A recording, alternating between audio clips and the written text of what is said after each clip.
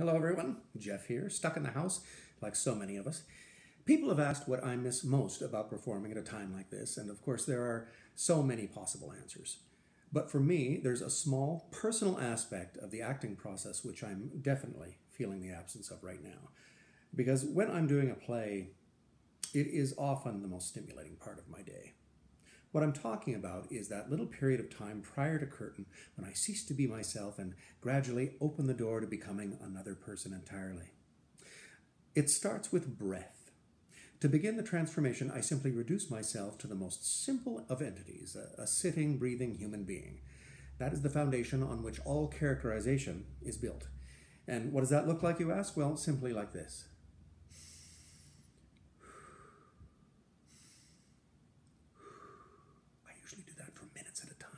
But not on this occasion, as I think the idea is fairly easily grasped. It's a necessary step, though. I guess it's a bit like when Anna Olson bakes cakes and cookies on the Food Network. Every single recipe begins with first cream together butter and sugar and then add eggs. Absolutely essential, but it's never going to make good television. So, where were we? Or maybe, who am I? Well, I think it helps to have a specific character in mind as I demonstrate this, and I've chosen one of my favorites. He is the Austrian horn player Ingo Frusfeld, who I've played twice in Stuart Lemoyne's On the Banks of the Nut. Ingo is a very passionate character and also very articulate. The first aspect is less of a challenge, to be honest, so preparing to hold forth in an Austrian accent for 2 hours quickly becomes the main focus of my preparation. To do this, I employ a verbal exercise which I've specially constructed for this character. It's built on the names of 4 great European sopranos of the 20th century who all happen to be called Erna. That's E-R-N-A, Erna. Basic Germanic sounds come into play here, but there's also a musical anchor. Erna Berger, Erna Sack, Erna Berger, Erna Sack.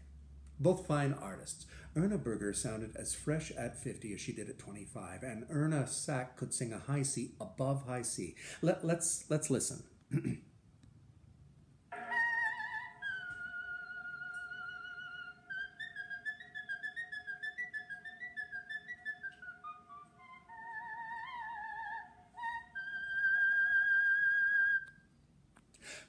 Go, Madam Sack. Top earner of the Ernas, not surprisingly. Erna Berger, Erna Sack, Erna Berger, Erna Sack, Erna Berger, Erna Berger, Erna Sack, Sack, Sack. Berger is, of course, spelled with an E rather than a U. It's really the same name as the character on Sex and the City, the one who broke up with Carrie on a Post-it note, which was appalling. Erna Berger, Erna Sack, Erna Schluter, Erna Berger, Erna Sack, Erna Sack. Okay, there's another Erna. And she was the loud one, loudest of the Ernas. Did a lot of Wagner, also Elektra. She made her Met debut in 1947, suffering from the effects of a cold, and the critics weren't kind.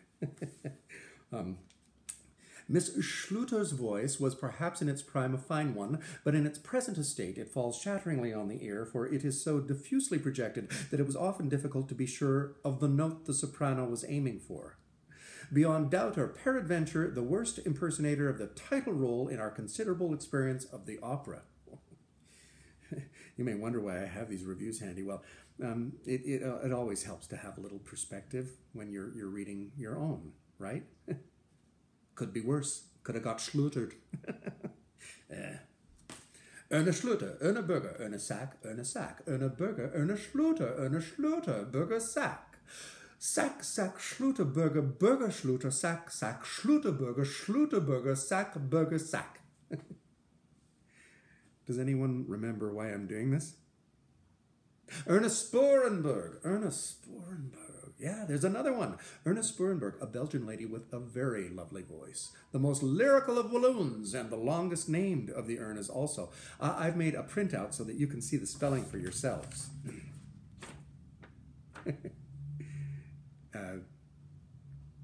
I guess I didn't quite get that right. But we're behind in our preparations. So let's set these distinguished ladies aside and assume I'm all warmed up now. The last thing I do before I slip into my tux is to play some of the music my character loves as I speak some of his lines, just to make sure that everything's working together.